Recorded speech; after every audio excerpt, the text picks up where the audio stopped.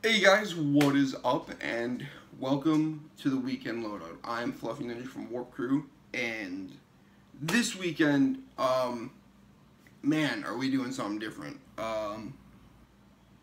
So as you may or may not know, I've had a die dam literally forever. It's what started this show actually.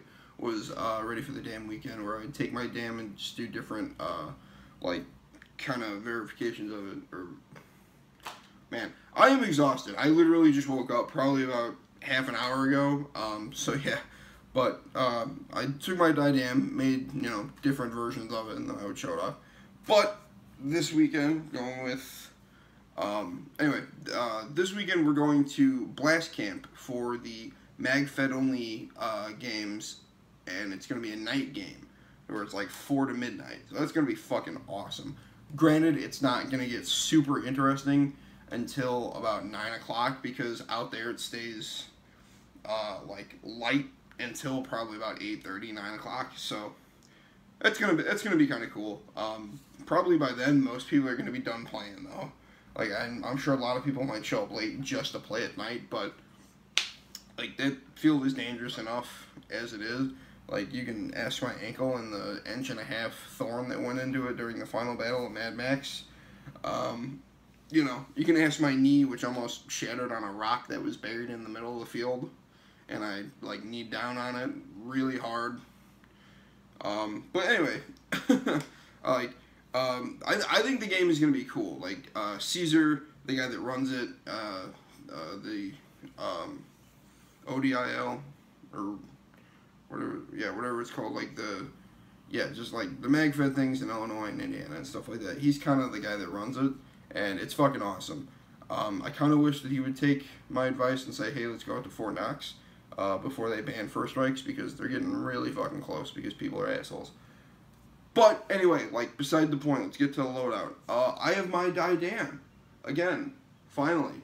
I have my Bob Long barrel, and I'll get to why in a second. That's gonna be a whole nother thing, but yeah, like that might actually be another video, but I doubt it. Got 20 round mags. I love these things.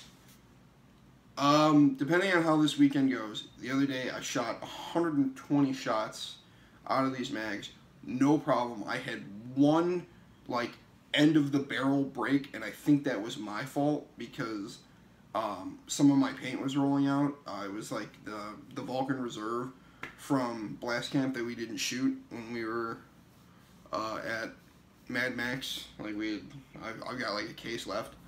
But yeah, like I think that was my fault because I installed the new E14 breech, and it's awesome because it's just solid metal. Like that's just fucking dope. But the detents, I think I might have stretched them out too much trying to put them in, so I don't think that they're correct. Like a lot of people are saying, pinch your detents a little inwards before you install it because like it's gonna flex, obviously. So I didn't do that. I was just excited about getting the breech and put it in. So yeah, that's the whole thing. MagFed only game, so of course we're just running MagFed. I've got a little, I think this is a TMC grip up here. I might take this off, or not a TMC, a TM7 grip. I might take this off and put it on my TMC. I absolutely love that gun. Like if this thing doesn't work, I have that just to run. Because the problem with this breech, this is the thing that I was going to get into in another video, it doesn't accept all barrels. And a lot of you know, I am a huge advocate for freak barrels. And I have the GOG freak barrel, which, by the way, I haven't tried the new Freak XL barrel. I was supposed to, and then I was supposed to get one from somebody else, and I just didn't order it from them. So that's my fault. But I was supposed to get one from Warped, and it hasn't come in yet. I think because all of them sold out at Extravaganza. Like all the pre-orders sold out, and the people that got the barrels from the pre-order immediately ordered more when they were told that theirs were coming in. So I think that's why. But anyway, so this breech does not fit most of my barrels. I have tried a CP, I've tried a Lurker, I've tried Freak, but they said, oh, the only problem is it doesn't fit Deadly Winds. And I was like, I have a Deadly Winds. I was like, I'll try it for shits and giggles.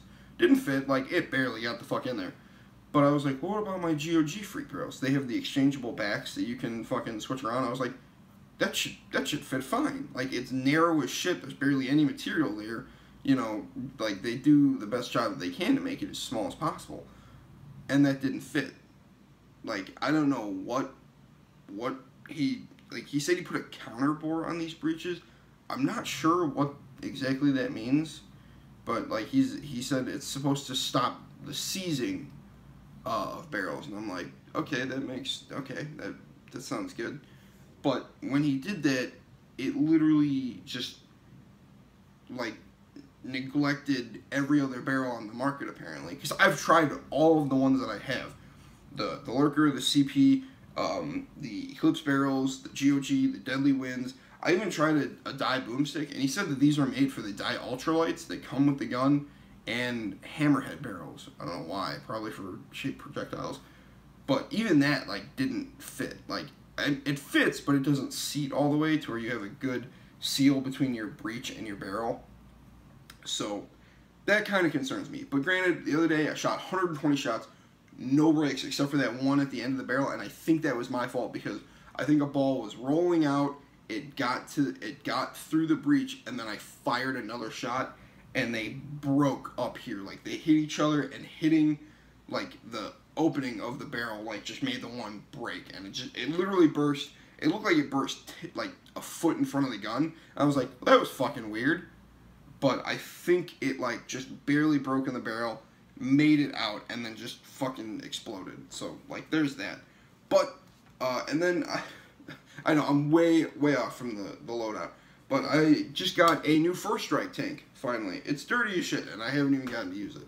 We tried to go last Sunday, but we didn't get up in time. And then we tried to go to another field closer to me. That was not happening. There was 3 people there, like, when we got there.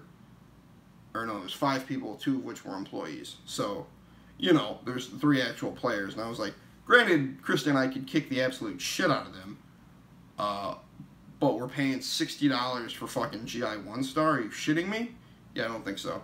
So, maybe on a Friday night, we'll go there, because I think we can bring our own paint. But, yeah, that was ridiculous.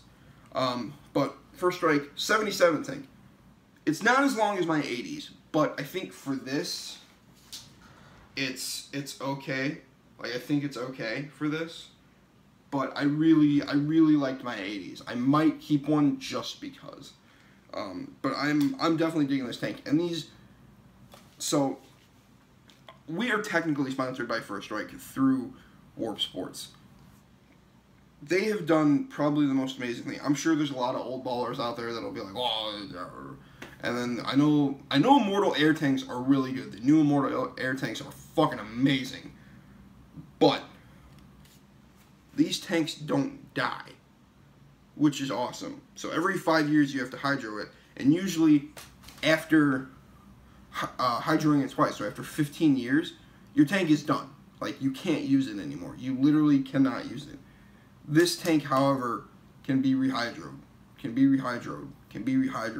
and as long as it passes the hydro test, it's still good to use.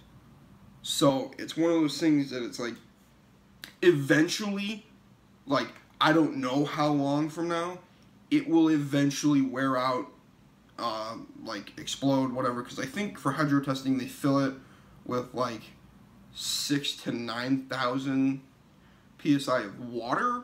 I think that's how hydro testing works. I actually don't know. I mean, hydro, water, you know, just, that's my assumption. I think that's what they do. I read into it a long time ago, but I don't really remember. But these tanks are fucking awesome. Like, the fact that for the next at least 15 years, I'm going to have a tank that's absolutely fine. Now, I could go in for hydro testing and fail the first time, but that means I can call First Strike and be like, hey, your tank failed immediately. And knowing them, they're a pretty good company. That they'll back it up, and I mean, they're not going to send me a new one for free, probably. But they'll be like, okay, we need to take your tank, figure out what the flaw was, and then we can go from there. kind of deal.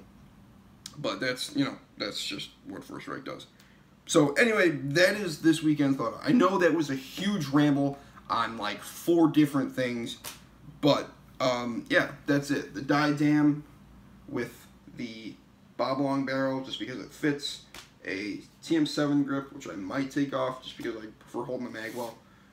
20 round mags until I get a box mag. It's coming. And then the First Strike 77 tank with my Exalt tank cover, because we're sponsored by Exalt. And I have to plug them. And also their shit is really good.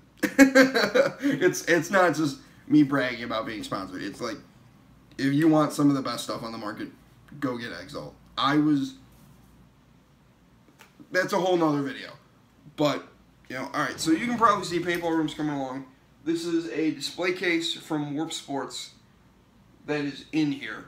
And that's where we're going to leave that it's in here. And if we move, it's going to fucking stay here, because that shit was heavy as fuck. We've got the grid wall over there. Still not up. Hoping to do that this weekend. I'm not sure, though. That might be a thing. It might not. I don't know. I got to get mounts. But, yeah, paintball room's coming along. Granted, everywhere around me except for in frame, like even over here you can see it, there's shit everywhere. And that's because I just haven't put it away. And Krista hasn't made me put it away. But that is this weekend's loadout, man. Thank you guys so much for watching. Thank you guys so much for subscribing if you're a subscriber. If you're not a subscriber, go ahead and hit that button. Trying to get back on track to do a video a week, at least. You know, and I'm hoping these longer videos, I mean, don't make up for it, but at least entertain you enough that you want to come back. So, thank you guys very much for watching. I will be doing videos on the E14 breach, on the Exalt stuff, etc., etc. So, thank you guys very much for watching, and I will catch you in the next video.